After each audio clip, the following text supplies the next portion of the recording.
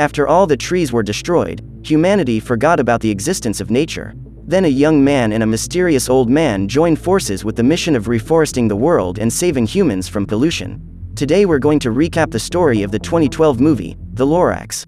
Thneedville is a busy city with little nature. The streets have hardly any plants or flowers, all the vegetation is made of plastic.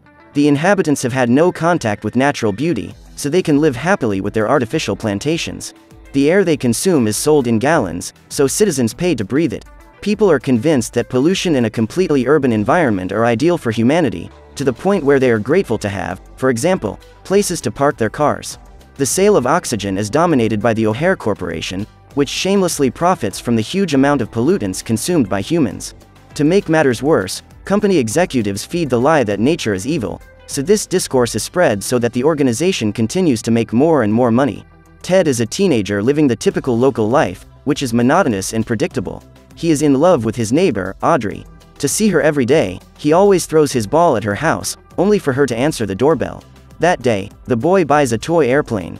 His plan is to land it at his classmate's house on purpose, so that the girl will show up to talk. The boy's idea works and the small aircraft is placed inside the young redhead's house. Then the girl opens the door and talks to her neighbor, inviting him into her home. When they enter the house, Audrey shows her neighbor a beautiful piece of art.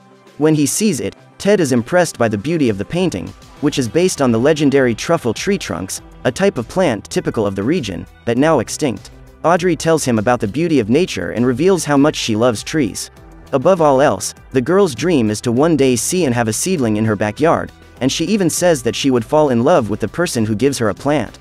At that moment, the boy realizes that he has a chance to win her over, and all he needs to do is find a plant to make his wish come true. The problem is that he has no idea how to find a real tree. After all, Thneedville doesn't have any fields, forests or anything like that. While having dinner with his family, Ted asks his mother how to find real vegetation, but the woman doesn't react well, because according to her, nature only offers disadvantages. With a remote control, the color of the artificial treetops can be changed. They even play music, which is seen as an advantage. The boy's grandmother, who has seen nature up close, tells him that there is someone who can help him with his goal. His name is Once Lur and he lives in a region that is banned and forbidden among the town's residents. Ted is interested in the story, but the old lady charges 15 cents for more information. Upon discovering the whereabouts of this unknown being, the boy gets on his motorcycle and rides out of town to find out who can help him. In Thneedville, an evil and greedy businessman called O'Hare is watching a performance by his employees. The officials present a new business model, which aims to deliver bottled air to the people of Thneedville. The plan is to contaminate the oxygen even more to force the population to buy this product, because they know that consumers will buy anything that is in a plastic bottle. This is a perverse idea, since citizens will need the air containers to breathe, and this pleases the millionaire very much, who approves the creation of this commodity. At the same moment, the security guards show the man that a teenager is about to leave town. Ted begins his journey and realizes that the land outside Thneedville is dark, dangerous and polluted. Throughout the streets, there is a lot of rubble and obstacles, which almost hit the boy several times. His path is complicated and dangerous. The boy has to pass through mountains and gorges, but he manages to do well. When he arrives at his destination, which is the street of the missing Lorax, he realizes that there is only one house there, with 3 crooked floors. It's strange, but it's the only place Once Lur can be found. The teenager gets closer and closer to the house, but is not well received.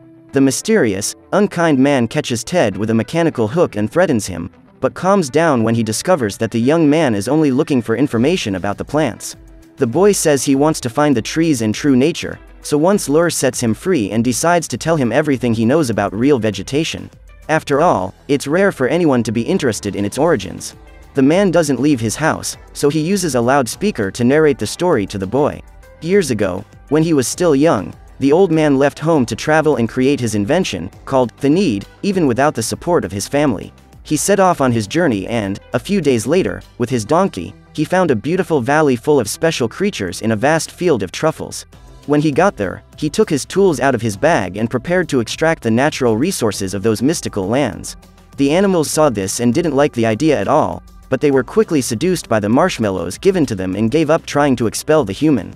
However, the creatures realized what a big mistake they had made when Once Lur pulled out his axe to start the clearing. At that moment, the animals panicked and ran for cover. Soon, however, Once Lur's act began to have consequences. When the first stump was cut, a bolt of lightning tore through the sky and struck the tree stump. At the same moment, a mythical being was born.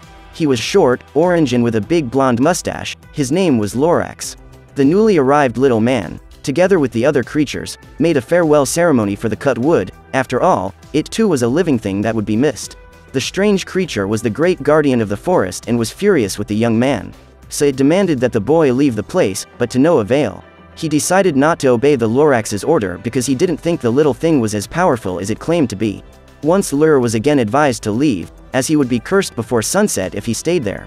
At this point, the man interrupts his story and asks Ted to come back the next day to hear the rest. The boy is excited to hear what the old man has to say, but he feels even more committed to fulfilling Audrey's wish, to the point of fantasizing about the moment when he gives her the seedling and then receives his long-awaited romantic kiss. The next day, his grandmother encourages him to continue his investigation and Ted prepares to return to the mysterious man's house. The boy then gets on his motorcycle and follows the same route as before, but this time he is stopped in his tracks by O'Hare and his men. The millionaire already knows all of Ted's plans, as he has been monitoring the teenager through the security system. Now he wants to know why a city dweller is so interested in nature. At that moment, the boy tries to change the subject, but O'Hare threatens him and orders him not to go back to once Lur's house, because the secret of the trees could affect and bankrupt his industry's entire artificial air business. After all, vegetation could give it away for free to everyone, and that's an unacceptable idea for the tycoon. The villain makes it clear how powerful and dangerous he is, as he has surveillance everywhere, but Ted is a boy in love and is willing to do anything to make Audrey's dream come true. For the sake of his beloved's happiness, he starts up his motorcycle again and heads for the city's exit gate. Leaving Thaneedville, he returns to the old man's dark house. Once Lur is surprised to see that Ted has returned, as he thought the boy wouldn't show up again.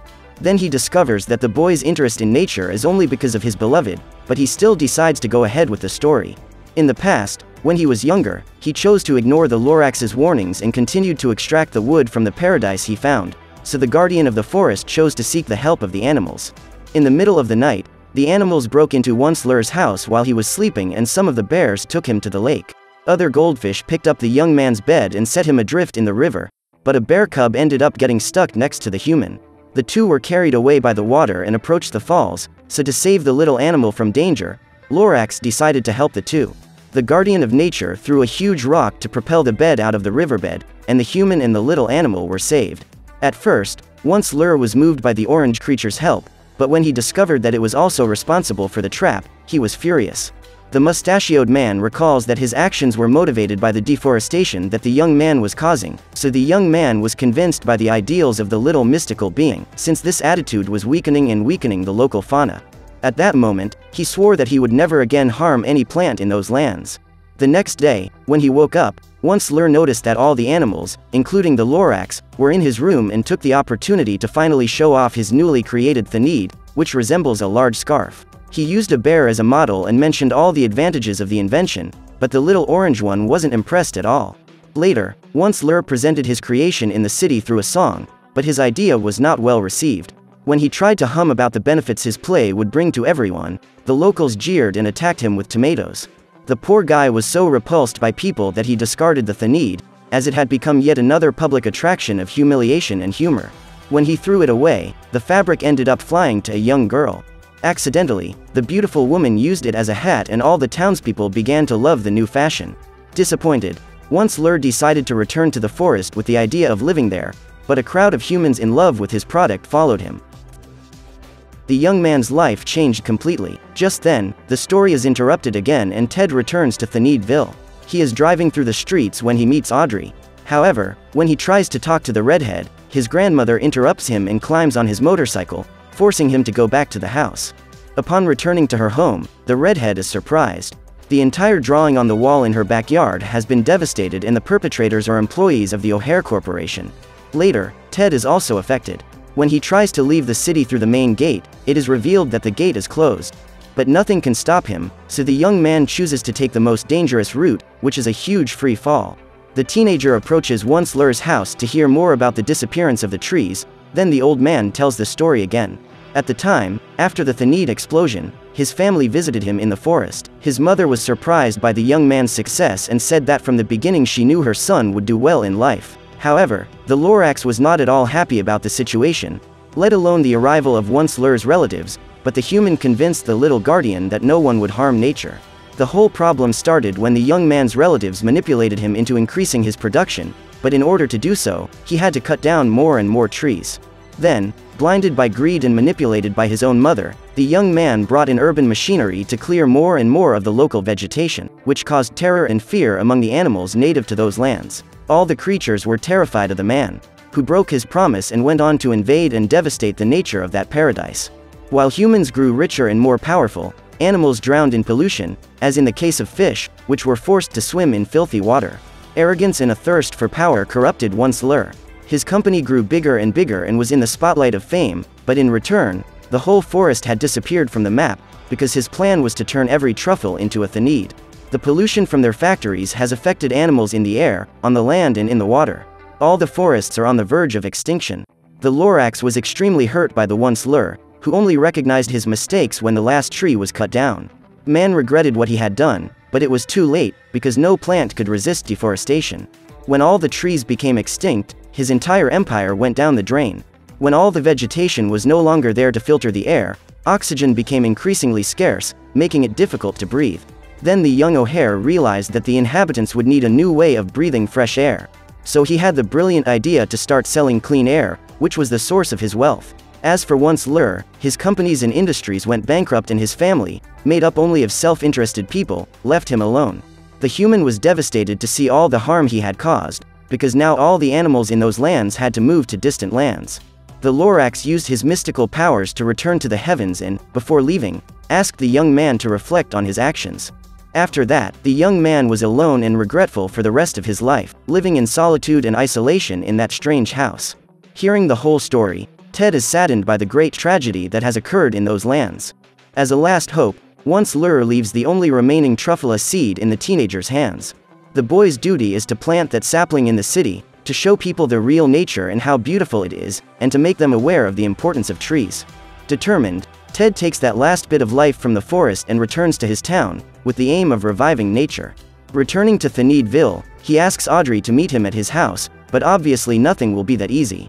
The dozens of cameras in O'Hare's security system not only locate the boy, but also detect that he is in possession of the seed that the businessman fears so much. Arriving at his home, Ted is surprised by the presence of the millionaire and his two huge bodyguards. The trio search for the seed that the teenager possesses, but Granny Norma manages to hide it without allowing the man to confiscate something so important. The teenager's mother is surprised by the situation and throws all the evildoers out. She then asks what's going on, and her son explains the whole plan.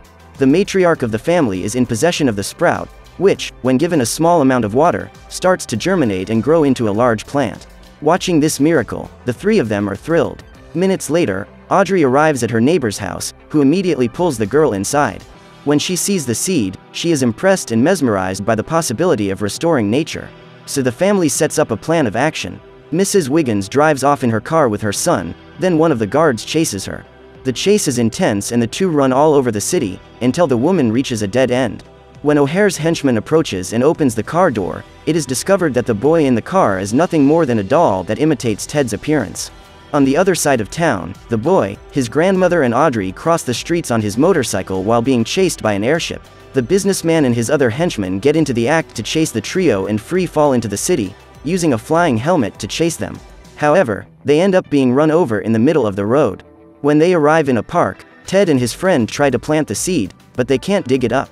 All seems lost, until Norma turns up with a tractor and manages to dig out all the space needed for planting. In the end, the big machine only serves to form a small hole and destroy a large part of the area, including a statue of O'Hare. All the citizens around realize their intentions and get scared. The teenager insists on explaining why he wants to plant a real tree, but people remain unsure about his attitude, as they don't know the real importance of preserving nature. The situation worsens when O'Hare arrives on the scene and manipulates the population, spreading false information about nature and claiming that the vegetation would have bad consequences for the city. Fortunately, Audrey interrupts him and says that the trees would bring fresh air to human beings. At this point, the millionaire begins to despair and insists on telling more lies to everyone. Little by little, the citizens come to believe the villain's fallacies, so as a drastic measure, Ted uses the tractor to dig a huge hole in Thanidville. The crater allows everyone to see the outside world and how it has been devastated by the lack of vegetation. Seeing the outside of the city for the first time, everyone is shocked to see such darkness. The boy pulls out his little seed and shows that a flower is sprouting. This proves that there is still hope to change the destroyed landscape outside the city. Desperate, O'Hare tries to dissuade people from this idea, but it's useless, because even his own employees abandon him and join Ted's cause. The businessman's fear grows as the boy's support grows. The townspeople listen and understand his dream and goal, so they decide to help him. Everyone joins the trio, who finally manage to plant the last remaining seed and give life to the first of many trees that will revive the forests. As promised, Audrey kisses Ted and the boy's grandmother waters the little sprout, which blossoms and gives rise to several other plants, which begin to grow around the city. Later, the old once Lur finally leaves his house and notices that the paradise of the past is being rebuilt. Then, after several decades, he meets Lorax again, who returns to tell him that the old man is finally achieving his redemption. The old man hugs his old friend and they both feel happy, laugh and get emotional. Together, they celebrate the return of the fauna and flora, which are no longer artificial, but life in its purest state. So what did you think of this movie? Leave it in the comments below. And if you liked the video, like and subscribe for more movie recaps. See you next time.